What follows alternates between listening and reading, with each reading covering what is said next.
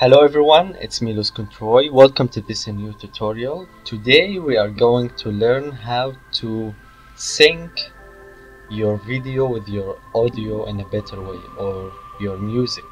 It's gonna involve accurately marking our beats and mark when the motion starts or something like that. And last but not least, varying the speed of the video to fit perfectly. So I'm going to discuss each one of those steps in details next. And one thing I love about video editing is that you may spend many hours editing an AMV without even realizing it. Well, it's good if you were having free time, otherwise you are FUCKED. Anyway, let's get started. So first you need to download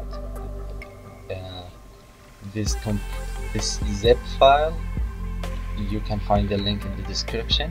Extract it and you will get those two files. One of them is audio song and one of them is a video. Just drop your video and you will get two tracks, one for video and one for audio. Select the audio part and press U on your keyboard, then press delete. What it does is that it separates our audio from the video, so we can control every one of them individually. So we just delete the audio part, we don't need it, and then we add our part of our song.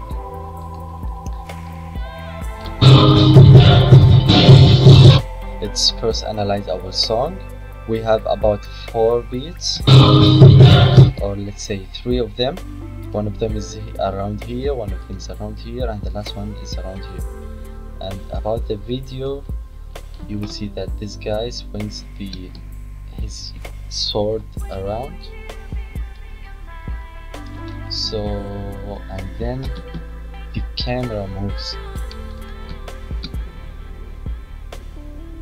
So we have like 2 fast swings or sword moves.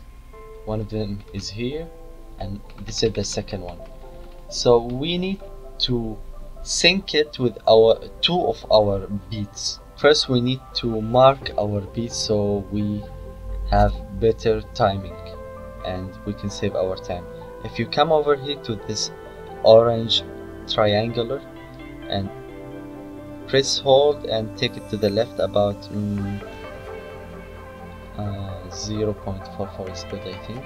And what it does, it will slow down our playback so we can identify our beats easier.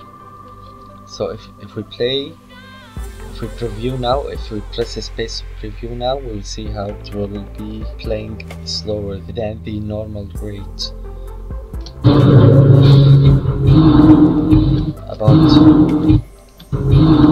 About here. So press M on your keyboard to add a marker, then play again. It's like more vocals than beat. Anyway, press M to add a marker. So now we know when our vocal starts. So now we are done with the first step. The second step is to detect where our character starts to move. We come over here and press right arrow. Keep pressing it until we see when he starts move really fast. So right here. So what we can do, we can split. Press S to split and delete this part. So if we keep moving forward by pressing the right arrow, and here is our second swing. So we split.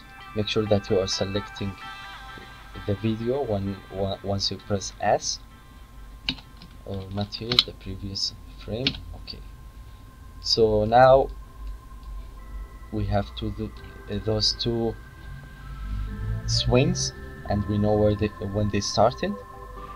So if we place this one right here, you will see that the second swing will be out of phase with the song, so we need to adjust that. And how to do it? We need to speed up this first clap so it can give space for the second one to fit in the song. So we select our first swing, then we come over here to the edge, and once you see this box, press and hold Control and press, hold and drag to the left, and you will notice that our video has been shrinked, or in other words, this video will be played faster, quicker. So now this here it's the start of our vocal or our beat. So we need to move this one 2 frames to the left. Why we need to move 2 sets to the left? Also because YouTube usually ruins your timing, so I found that if you make it this way, the timing will be better. I don't know about you, but this is what I felt like. Now we come over here and drag this part. So if we play back now, you will see how good our sync is. Double click here to take it back to the normal, what we call normal preview rate or play rate, I'm not sure.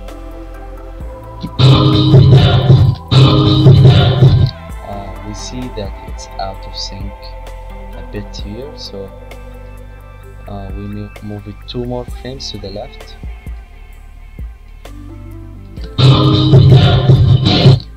Okay, good. Now we need to sync the other one. So now if we play back, you see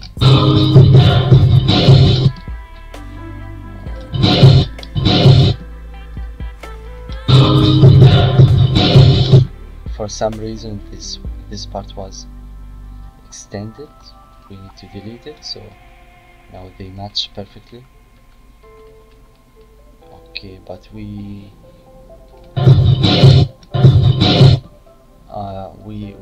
may notice that our video is a bit faster than our audio, so we move it about 2 frames. And this part, if you split here and stretch it, make it slower. Also by coming to the edge, press and hold Control and move it to the right. So if we play back now, you see how good our sync is. And now I need to show you another quick example. We have a song here. We have a strong drum beat right here. Here. Okay. And we have this video which turns into slow motion after a while, so press tab to drag the video under without the audio. And now we need to detect where our slow motion starts. So if we keep going to the right until we notice that the motion starts to slow down, it's right here. See how quick the motion is here,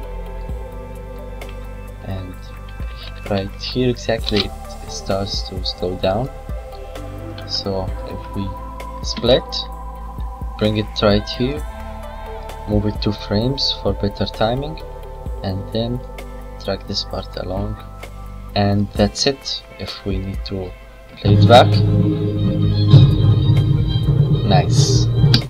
So I think that's it. So what we have to do, we have first to find the beats, mark them accurately, and then we need to detect when our motion starts or slows down or whatever. And lastly, we need to stretch or shrink our video, I mean to play around with the speed of the video to make it fit. I think that's it. Hope you learned something from this tutorial, and see you next weekend. It's me, loosecontroi. Peace.